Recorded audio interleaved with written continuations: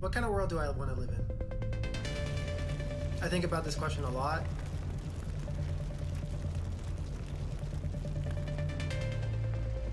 For our generation and for specifically my group of people, which is refugees, the circumstances might dismantle any vision of the future that we have. You're trying to rebuild, you're trying to make a future for yourself, and then the climate-related disaster comes and you start again. It's not about how it's affecting you now, it's about how it's affecting you your entire life. First step to understand is that we're all a part of it. None of us are going to be left out by the crisis. We're at a stage where if we don't act now, really there won't be very much left. There are generations that will never see certain things that we grew up seeing in real life.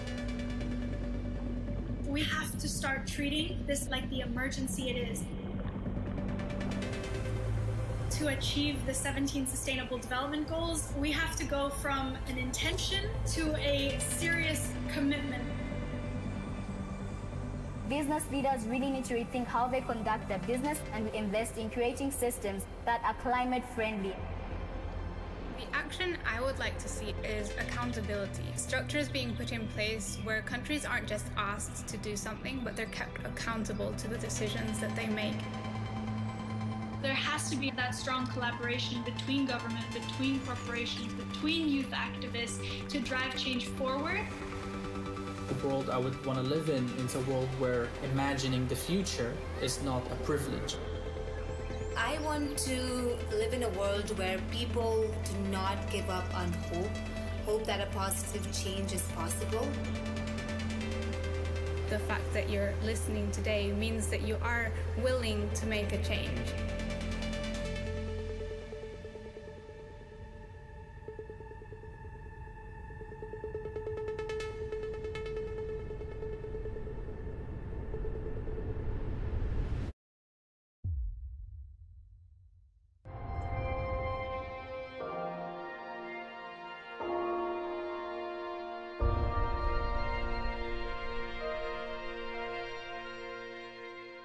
Welcome. This is the Sustainable Development Impact Summit 2021, and we carry on with the next session, Sport as a Unifying Global Force. My name is Sasha Vakulina. I'm Euronews Senior Business Editor, and I'm going to be moderating this session. From the unified flag at the 2018 PyeongChang Winter Olympics to the creation of the first Refugee Olympic Team in 2016, the world's largest sporting events have celebrated many feats of unity. And while COVID-19 has demonstrated the connectedness of people all over the world, it has also exposed fractures in society caused by inequalities amongst different segments of the global population. Sport is uniquely positioned to be a driver for inclusive change. How can it enable much needed opportunities for the world to come together and fast-track inclusive change? This is what we'll be discussing here now with the speakers and you. If you are watching this session online, following it, please do reach out to have a say. We want to hear what you think about it. And let's check Slido. This is how we will be hearing from you today. And to open this session, I want to ask all of you online to answer this question on Slido. In what areas can sport make most social impact? We really want to hear from you. This is such an important session within the summit. In what areas can sport make most social impact? Please let us know what you think. And if you are on Twitter, please use the hashtag SDIS21. I will bring your comments and questions to our speakers, and it's my great pleasure to introduce them to you now. Here with us now is John Shiels, Chief Executive Officer, Manchester United Foundation. Joyce Cook, Chief Education and Social Responsibility Officer at FIFA. And Chatri Sityodtong, Chairman at One Championship. Welcome, everybody. Thanks for having us. Thanks for being here. It's really a great pleasure to be here with you and moderating this session. And let's check it out on Slido if we have the first answers on the questions on what areas could sport make more impact. This is the one that we want to hear from all of you watching us online. That goes with different areas, goes with inclusivity, gender equality, and the other areas. Please keep those answers coming. These are the subjects we're going to, of course, discuss now during this session. John, let's start with you. So what areas do you think sport could make more impact, and how can the revival of sports with fans shape a more inclusive recovery? Thank you for the invite, Sasha. Manchester United Foundation are the charity of Manchester United Football Club.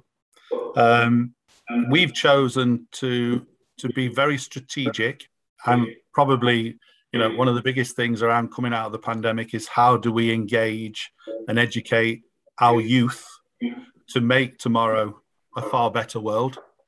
And we are very much an education youth charity. So we work with young people in and around the Greater Manchester area, from 5 to 18 years of age. And the idea is to help these young people who find themselves in less fortunate circumstance, to find solutions to their problems, so that eventually, as they grow into adults, they become contributing adults. And again, I can only speak from a UK perspective, but it could be the same around the world, that, you know, we all have these very much developed education systems that tend to be around academia, and yet our children and our young people are actually more aware, they're more sophisticated than we were. So they are looking for a better future. They do want to contribute. They do want to agitate. They do want to get involved and activate. And we want to give them that opportunity to take a greater role in the future that they're creating for themselves. You know, I think I actually go into schools full of teenagers, and sometimes I think it's a little bit distracting for them that an adult is coming in as a guest speaker and apologizing to them. Usually at teenage levels, we all point the finger and saying, you're doing this wrong, you're doing that wrong.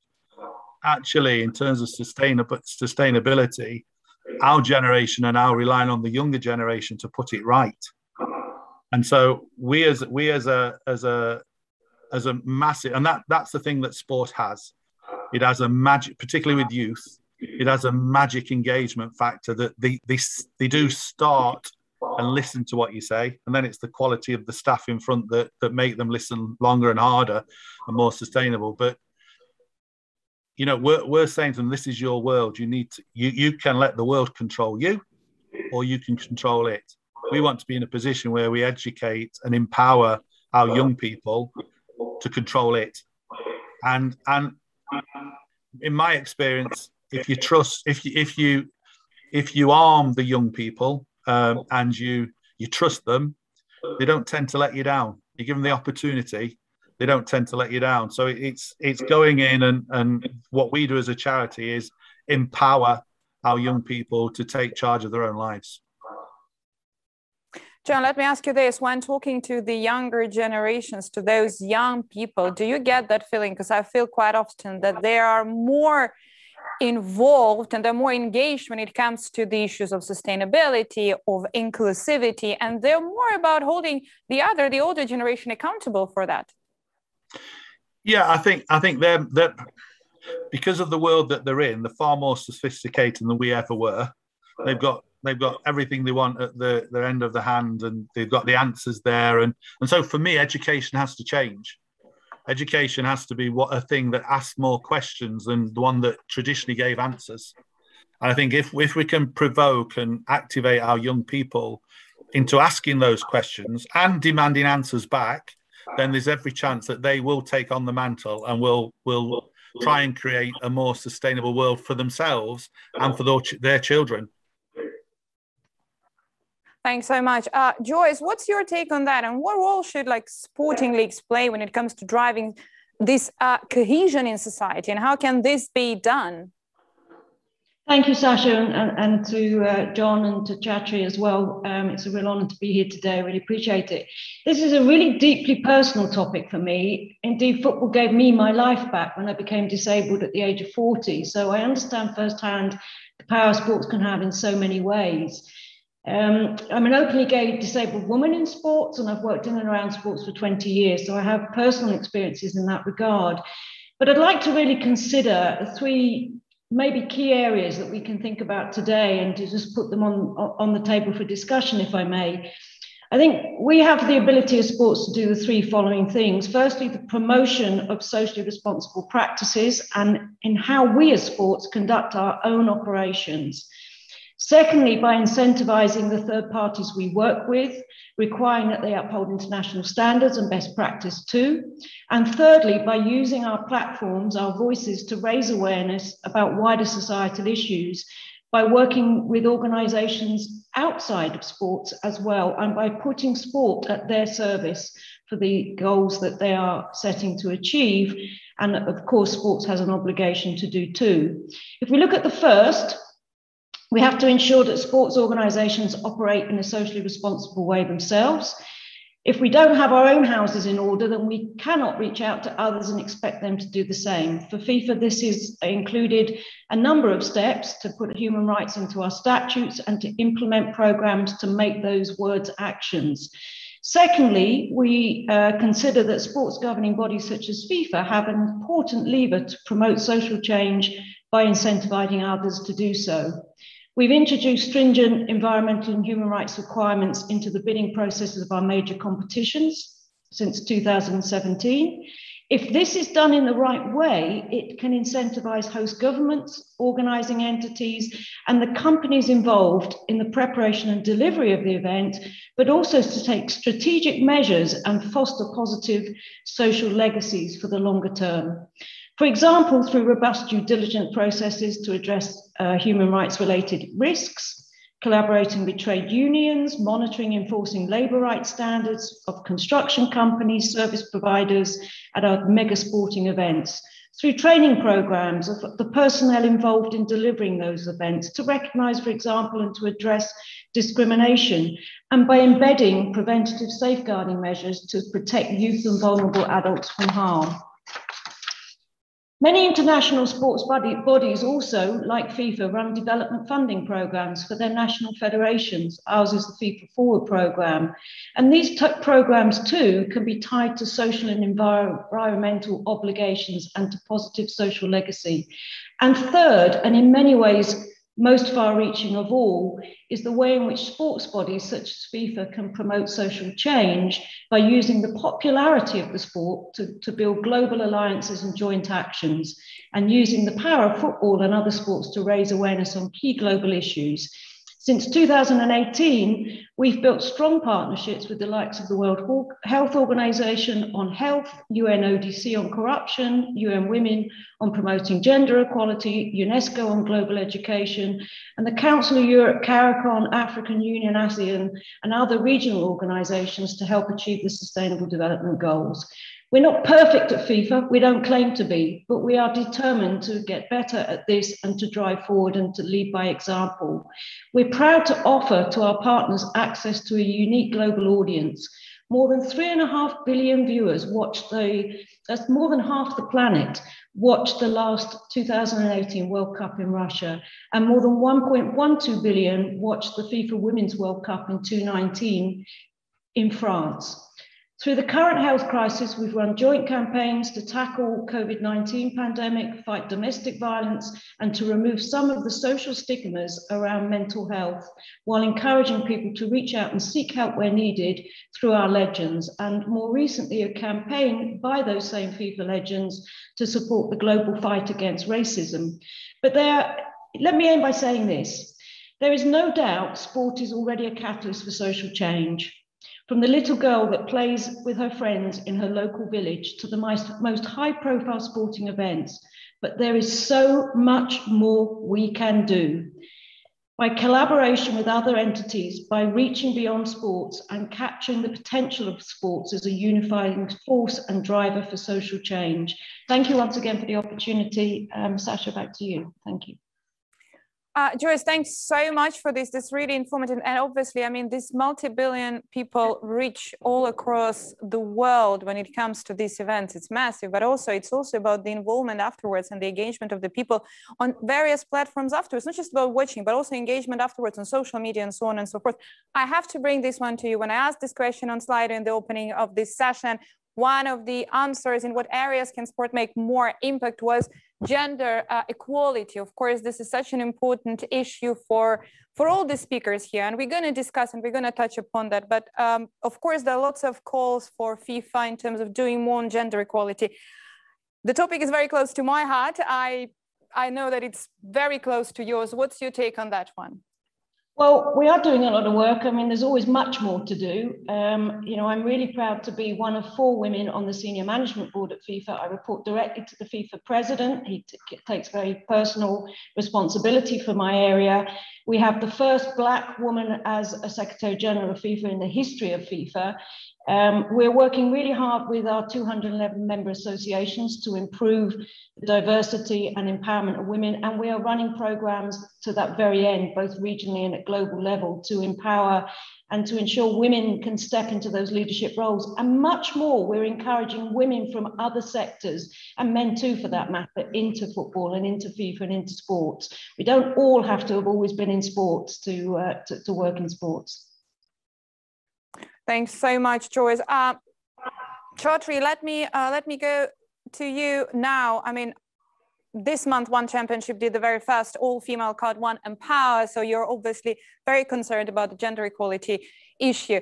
But I would like to ask you on this one, and also on what collaborations and cross-industry partnerships sports organizations could do in order to accelerate that impact and, you know, move forward with that. Sure. You know, when I started One 10 years ago, I had no idea that it would become, you know, top 10 in the world in terms of viewership and engagement metrics, as per Nielsen's latest industry report on the biggest sports properties in the world. And what I tell my entire staff, you know, in our company meetings, I said, look, since day one, our mission has been to unleash real-life superheroes who ignite the world with hope, strength, dreams, and inspiration. And so, yes, we're a martial arts organization, and yes, we host the world's greatest world champions to compete and showcase their skills. But ultimately, what I really believe in my heart of hearts is that we have a mission, and our mission is to ignite the world with hope, strength, dreams, and inspiration. And how we do it is through values, heroes, and stories. By celebrating values that every family can celebrate with their kids and grandkids. By telling stories of our heroes who genuinely inspire and unite entire countries. Telling their stories of overcoming adversity, tragedy, poverty, despair, whatever it may be, to elevate the human spirit, to dream more, do more, and be more in life. And ultimately, that is what, for me, One represents. And actually, our hashtag is We Are One. And to your point, you know, 2 weeks ago, we held the first all-female martial arts event in the history of the global stage of martial arts. It's called One Empower. And we showcased the very, very best female athletes on the planet, broadcast to 154 countries around the world. And here's the thing, after the event, we crowned multiple world champions, but after the event, I held a company meeting. I said, everybody, you saw tremendous athletic performance, incredible display of sportsmanship, heart, grit, resilience, athletic ability, etc. But I said to everybody, what you didn't see was our mission, that everywhere, all over the world, in tiny villages, all over cities, that little girls suddenly had a dream that anything was possible because they saw a very powerful, intelligent, strong, dynamic, and beautiful woman on the stage competing, that suddenly they could say, you know what, I can be a doctor, I can be a CEO, I can be a teacher, I can be a nurse. And what I told my team was, watch, 5 years, 10 years, 15 years from now, there will be women all over in all walks of society, and they will say, I watched One Empower when I was 15 years old, and I decided to be a CEO, and that's why I'm a Fortune 500 CEO today. And I decided that day that I was going to be a doctor, and that's why I'm at Harvard Medical, or I wanted to go to Hollywood and be the first female, you know, studio exec, or whatever it would your dream is. And that, at the end of the day, is the essence of One and the essence of sports. And so I agree with John and Joyce here that, you know, the ultimate aim is to unify, to celebrate the very, very best of humanity. And so for us, we've always used our platform and our voice for different causes. So whether it's gender inequality and alleviating that, in Asia, there's 4.5 billion people here, and yet gender equality is a massive issue.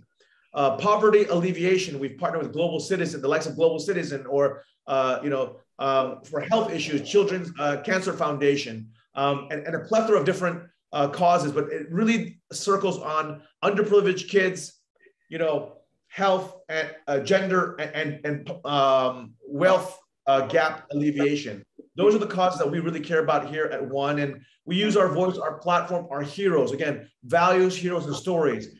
And nothing is more impressionable on a young child than his or her hero and how they treat people. And so what I tell our team every day, I said, guys, girls, we are impacting society, culture, values. We are impacting how little boys treat little girls, how little girls treat each other, how women treat each other, how children treat their parents and grandparents, and ultimately how we treat each other despite our differences, whether it's education, gender, socioeconomic background, educational, whatever the walls that might divide us. Through our values, heroes, and stories, we are breaking down walls. And at the end of the day, per our hashtag, we are one. Yeah, and that's definitely like the beauty and this amazing power of sport to do so and to reach to so many boys and girls, younger, older, and to really unite them in the best possible way. And when it comes to the areas where sport can make more impact in, of course, it's also about, as you said just now, Chatri, about also athletes' examples and also the players, encouraging them to lead that example. But also one of the very important areas there is when it comes to racial injustice and discrimination. This is, of course, was one of the most popular answers. This was what people have been talking about on social media, bringing that up when it comes to sport. You all know the recent events, and this is another area that is super important now for all sports. Now, how can sports organizations support players, fans, and others in sports ecosystem to embrace this inclusive change? John, would you take this one? Yeah, obviously taking the knee is something that's been happening in the UK for the last season. It is things that have been debated. Is it enough? Is it enough to do? And that's opening the debate, which is all good stuff.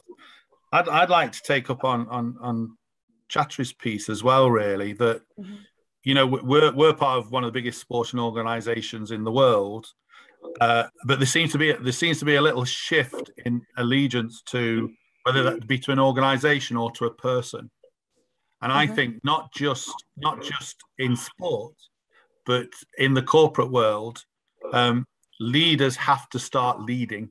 They need to start taking responsibility, because it's only when it comes from top down that then the others get involved. We all know now, corporate social responsibility is something since pandemic that's grown.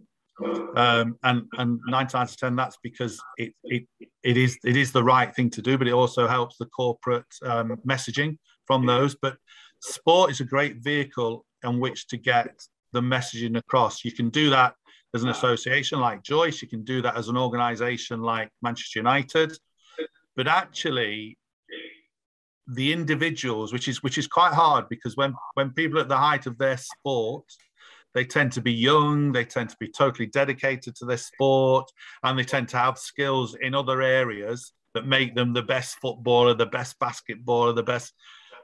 They create such a wealth of engagement with their fans that actually, fans of organizations now move with the individual. So is it something that we can challenge our leaders in the world to step forward, and to whether that across all the areas of sustainability, how can we educate, how can we give them a platform, how can we make them understand the role that they play on the field, on the court, on the mat? It's just as important to be as active off the field, off the mat, off the court, because they are so powerful. Thank you so much. I'm going to bring you all watching this online back on Slido, because I'm going to ask you another question before I go to Joyce now and Chatri on this. The question we want to ask now with this discussion here on the session with our speakers, what's been your biggest takeaway from this session? This is the question we're asking on Slido to everybody who's following this online. Please do reach out. We're going to follow that. And as you do, Joyce, what's your take on what John just said about leading these by personalities, and leaders have to start leading? Well, I think there's several ways to look at that, and John's absolutely right, and so is Chatri. You know, we lead from the very top within the organisation, but we also have this unique ability in sport to call on our legends, on our athletes, our players. I think we have to be mindful sometimes that they have a job that they do, and of what we ask them. And we tend to focus a lot at FIFA on the legends. You know, once they step back from their intensive career, that they're more than pleased to come forward and to use their voices. And, you know, I can say something on social media and I might get 20 tweets. But if we have one of our legends speak about a really critical area or a critical topic or a call for action, we get an incredible response.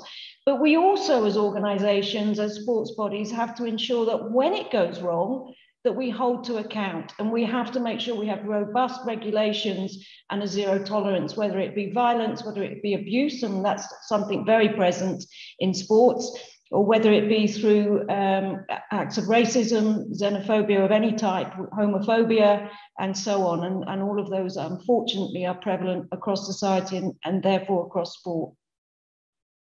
Yeah, and then unfortunately, there is also this person leading by example and also setting a good example, but then sometimes social media definitely plays on the other side when it comes to the comments there and how to deal with those. Chatri, what's your take on that? Well, you know, again, because since day one, our mission was very clear. It's yes, of course, we have the greatest martial artists, but you know, our mission has been very clear about unleashing real-life superheroes who ignite the world with hope, strength, dreams, and inspiration. And we do it through 3 pillars: values, heroes, and stories.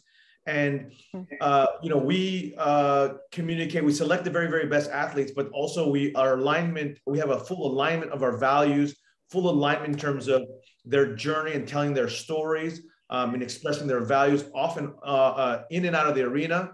And it's very, very important that the DNA of change and of, again, our hashtag, we are one, of inclusion, of unity, of unifying humanity through celebrating the best of humanity. It's an everyday thing. It's in our thoughts, in our words, and our actions, not only of myself as the leader, but my entire company, but also all of our athletes and our partners. And that's how we're able to make a positive impact on the world. But you know, it really does start with every single individual, and it is celebrating good behavior and one that obviously promotes social inclusion and elevates humanity. And also, you know, it requires us to punish those that you know, might be detrimental to society or detrimental to positive change. And an organization have to be willing to hold the hammer and you know, ultimately, I think whether it's FIFA or Manchester United or One, you know, all these, we are world-class organizations where if a child puts a poster of one of our athletes in the bedroom, we all want parents and grandparents to be like, wow, that's a great role model. Not because necessarily the child wants to become a professional footballer or martial artist, but because of that person's values and that person's story and that person's, you know, triumph over adversity and in chasing a dream and the humility through learning and evolution. And these are the values that we want to impart on our children and the next generation. You know, as John eloquently put, that, you know, the next generation, in many ways, of course, we're responsible, but we've caused a lot of global issues that I think the next generation can solve if they uphold the values of integrity, humility, honor, respect, courage, discipline, compassion. And it begins, though, with our sporting properties. As you know, we create magical memories for our fans. We create emotional connections with our heroes. We're able to tell stories. And I really believe in my heart of hearts that stories is the most powerful way of affecting change, especially for a young mind. You tell them a story about one of their heroes and boom, something magical happens and say, you know what, I want to do the same. And so, but again, it begins with every single person in our organization. And in one of the answers we've just received from the people, from our viewers online, those who are following this session, one of the answers goes really in line with this one, that says sports are not independent of sustainability and a broader conversation. And of course, this is why sport indeed is a unifying global force. Thank you so much for the speakers, to our speakers and to everybody following us online here in the session. We've heard from John Shiels, Chief Executive Officer, Manchester United Foundation, Joyce Cook, Chief Educational and Social Responsibility Officer at FIFA, and Chatri Sityodtong, Chairman at One Championship. Thank you so much for this, and thanks for everybody following online.